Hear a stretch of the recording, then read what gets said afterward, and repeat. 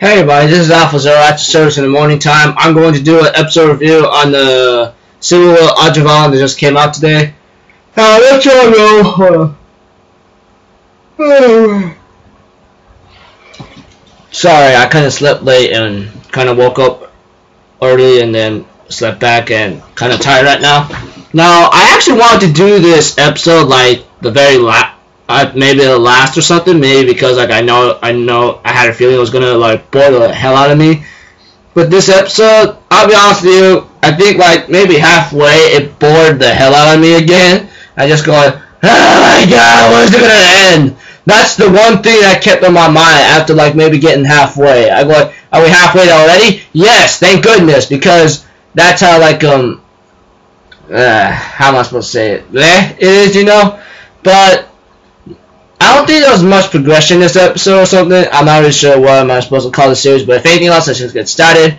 Okay, we have at the beginning where the lieutenant, the lieutenant talking to one of his former comrades whatsoever, you know, that kind of shit, and ask why is the ship kind of late, you know, go investigate here and there, and then by the time, like, he ends up meeting with, there's a past backstory where he actually met Tokyome's sister, you know, that kind of thing. And I just go like, yeah, that kind of thing. Yeah, whatever, you know. I just go like, let's just keep going and then continue, because that's how like ridiculous it is for me to even understand or see how boring it is for me, you know, that kind of stuff. And by that time, like they're all getting ready to resupply, you know. Tokyomi goes back to base, and later on, like, that was pretty much halfway episode, pretty much. Getting ready to fight or something. That's it.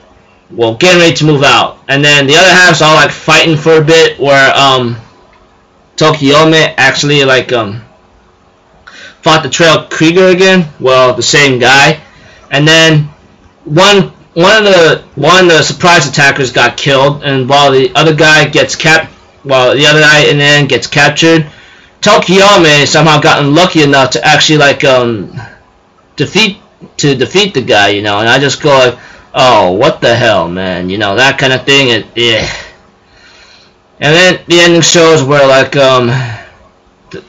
where Tokyomi's lieutenant Yukio or something, or Samonji, looks at a certain grave probably, but I don't know. So all I can say is like that was pretty episode was boring again, you know, and I'm just thinking in my mind, why am I continuing this series if it's really starting to me? But you know, yeah, I'll let you all know what's up, and that'll be about it. I'm Alpha Zero, people. I'll see y'all in my next video today, okay? Later, bye bye.